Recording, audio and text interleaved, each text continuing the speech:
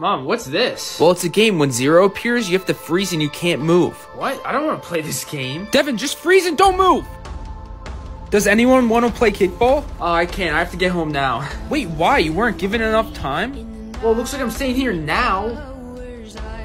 Each of you have a timer that shows you when you're not allowed to move.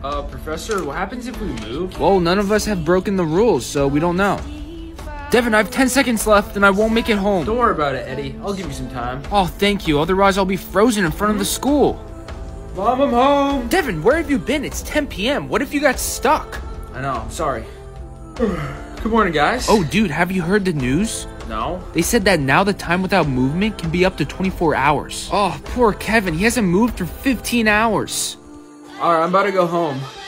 What? I thought I had more time. My time has also been updated. Wait, what? How is this possible? You can move after 7,684 hours.